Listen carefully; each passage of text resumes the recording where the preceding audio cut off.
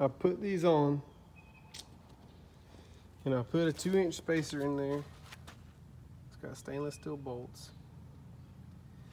on both sides. I didn't tighten them all the way up yet, but I put them on, and I was gonna check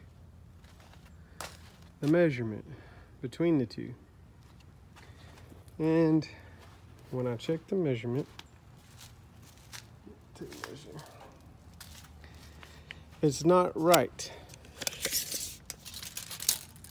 I'm gonna just hook it right on the edge.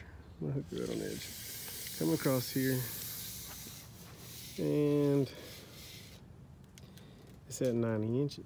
Actually 89 3/4.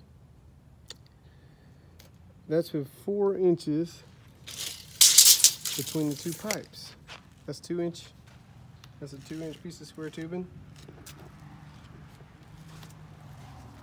And this is a 2-inch piece of square tubing. So that's 4 inches outside this angle piece. And it's still not enough. It's not enough. So, unfortunately, I have to run to Dale's, so I'm gonna have to quit working on this.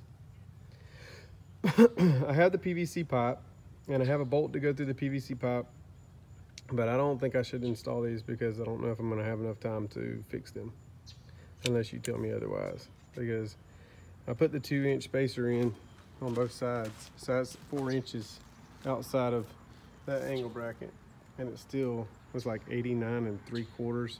I mean, we could bend these pipes out, but I'm not sure if that's defeating the purpose. I mean, I could take them and probably put a bend in them right here to where they bend out some.